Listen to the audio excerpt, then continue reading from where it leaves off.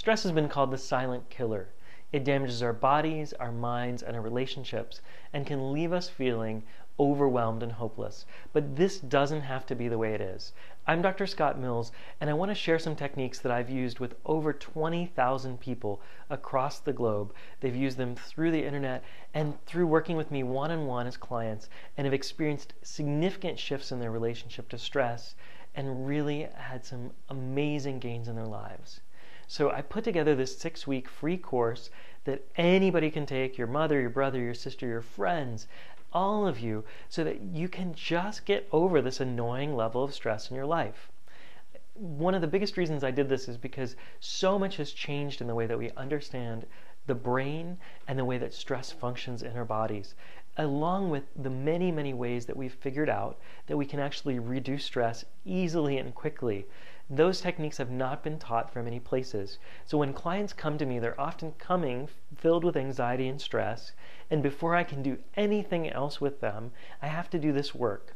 I've done it over and over again and watched massive change happen in people's lives. So I just decided, if so many people are having this problem, why not gift as many people as I can with some of the most powerful techniques that you're going to find that will help you get rid of stress and really regain your life. So a few things that are really helpful to know about stress. The first is that the roots of stress are unconscious safety patterns that we established when we're very, very young. Most of us go at stress trying to change our behaviors, trying to change our environment, and thinking that we can, just by willpower, make ourselves feel calmer and more at ease.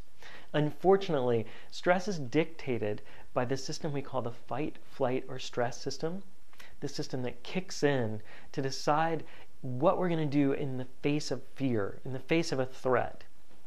And literally, the stress system doesn't know the difference between a threat to your ego and a threat to your body. So as soon as there's a threat, whether it's the boss being frustrated with you, whether it's a car almost hitting you when you're on the freeway, or even a fight with someone you love, all of those activate our stress system, and we really have very little conscious control over that. We do have a little bit. So the second thing to know is that these patterns are activated by pictures. So when you think of a stressful situation, so if you just had a big fight with somebody, or even a year, month, or 5 years ago you had a big fight with somebody, and you go tell your boss, you go tell your friend, it's so easy to reactivate all the emotions behind that. That's because literally you're putting pictures in your head, drawing out pictures, and as soon as those pictures come up, they can activate your stress system as well. What most of us are doing is running around activating stress pictures all day long. These pictures might be things that are going to happen. What ifs? What if the bad things happen? And then we get all stressed out from our worry. They can also be shame and regret things where we think about, oh, the bad things that happened in the past, and again activate our stress systems. This isn't very helpful for our lives. And so many of us think, oh, it would be great if we could change this, but I have no idea how. So what most folks do is they go to conscious-based choices, so willpower-based ways to change. These work some, but they don't have a lot of power, a lot of staying power, because it requires a lot of energy on our part to do anything that involves willpower. You know this if you've ever been on a diet and you've tried to stay away from the cookies or the cake. If you've ever tried to stay away from something you really are used to, you have a habit of doing. So the thing to know is that we have very powerful unconscious techniques, ways of working with those patterns, those old patterns, that can easily and quickly revise them.